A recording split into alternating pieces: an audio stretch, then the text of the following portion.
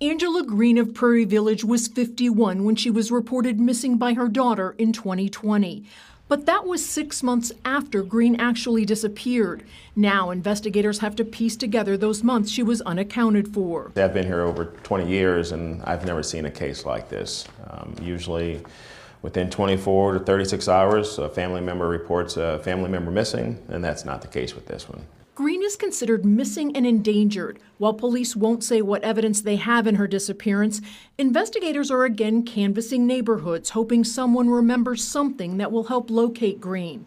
They've served multiple search warrants at the family's various properties. This is video from News Chopper 9 of authorities digging up a backyard. They've used cadaver dogs. As far as any person of interest... What about the husband? Yeah, it's an ongoing investigation, so we can't talk about that. Police do say they have received conflicting statements from family members.